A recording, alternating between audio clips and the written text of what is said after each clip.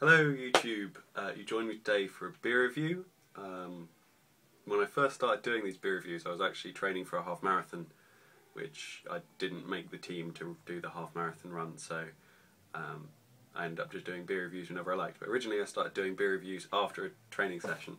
So I've just got back from the gym. I'm going to try and get back into the system of I only get beer when I've worked hard for it.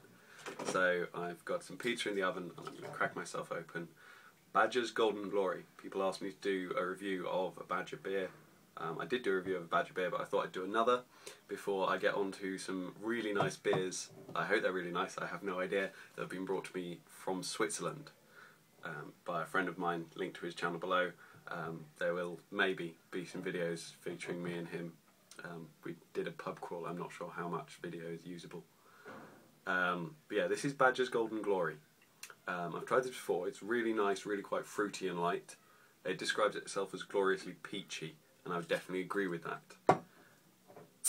I've had a peach beer at the Fat Cat in Norwich, if anyone knows it. This one is apparently also, it's not made with peach, but it tastes very peachy. In colour, it is a lovely light gold. It develops a good head very quickly.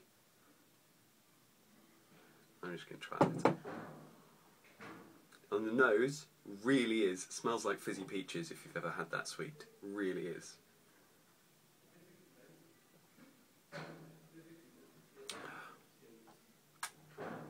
On the tongue, it's not quite as fruity, which is a good thing. I don't want it to be an alcopop. It's refreshing.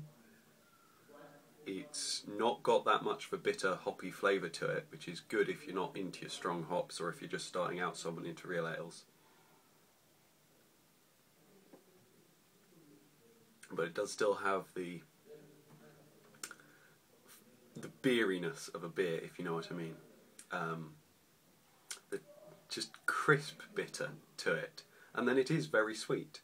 It's light, it's very drinkable.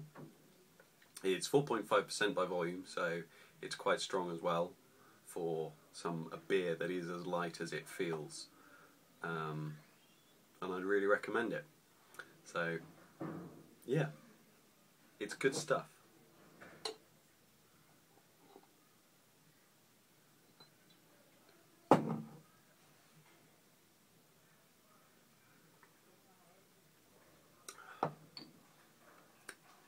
Its aftertaste goes very quickly, which is good, and I'm about to have it with just pizza, goat's cheese pizza. But on the whole I'd say it would go with many kinds of food. Best of all I think though would be on its own, quite cold for a real ale. I would say you could have this quite cold and not lose much of the flavour because it's quite smooth and consistent. So you could have it sort of as cold as 5 degrees, sort of in the fridge, rather than, like, I prefer my beers sort of about 8 to 12-ish, you know, cellar temperature rather than... Anyway, that's a different discussion for a different time. This was just meant to be a quick review while my pizza cooks, and it should be done now. So thanks very much YouTube, goodbye.